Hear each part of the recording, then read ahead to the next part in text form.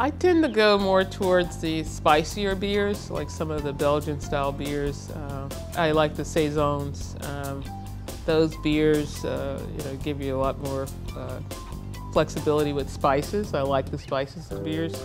I do like the flavor and aroma of the IPAs, which is the India Pale Ales. They tend to have a lot of hops in them, but I'm not a big hoppy beer person, but I do like the taste and the aroma of the hops. So I'm kind of all over. It depends on what I'm eating, what mood I'm in, so many different things that influence it. It's not too many beers that I don't like.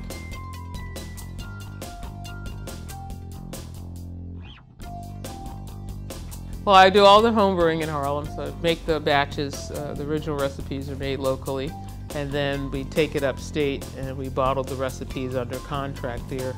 The reason why that is because when I tried to build a brewery in Harlem many years ago, the thought was that making alcohol in the local community was not considered a favorable thing, and I certainly wasn't going to challenge that. There are a lot of wonderful churches and other organizations in Harlem. There are also regulations I found out about where you can brew and where you can't brew, and Harlem is largely residential. Not a lot of commercial locations for brewing. So we started brewing upstate 15 years ago. We've been brewing upstate ever since. And now that things have evolved and properties have become available and been renovated enough for us to consider, we just made an offer for a space on 126th Street in Amsterdam so that we can actually do our larger batch brewing in Harlem.